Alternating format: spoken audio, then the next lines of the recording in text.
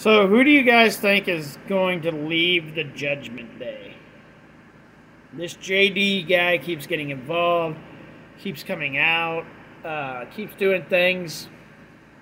Like, I guess he's playing kind of like you know how in the Bloodline, damn, I can't even think of his name. Sami Zayn. Why fucking his name just went poof? Sami Zayn was become a physical part of the Bloodline. That's kind of how they're going here with this, with JD here. He did come out and I got a fucking moth that keeps flying by. He did come out at the end and help the Judgment Day in their beatdown of Sami Zayn and Cody Rhodes. Get away, moth. But yeah, do you think he's going to join the Judgment Day as a 5th member? Or do you think they're going to knock out Damian Priest from the Judgment Day? Because that's the only way that makes sense.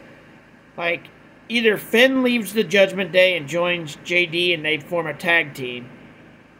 Or Damian Priest gets kicked out of the Judgment Day. Or he joins the Judgment Day and they're fine. I mean, I guess we're going to have to see where they go with this. But, okay, we'll see how this plays out, how they do the Judgment Day thing here. I mean, there's 3 choices I just gave you. Finn leaving the Judgment Day, JD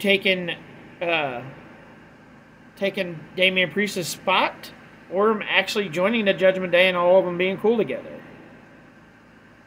So which route do you guys think? I think there's more of a chance that they'll be cool together for a little while.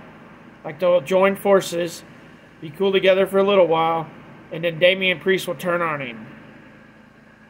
I think that's the route they're going to go in here. But what do you guys think?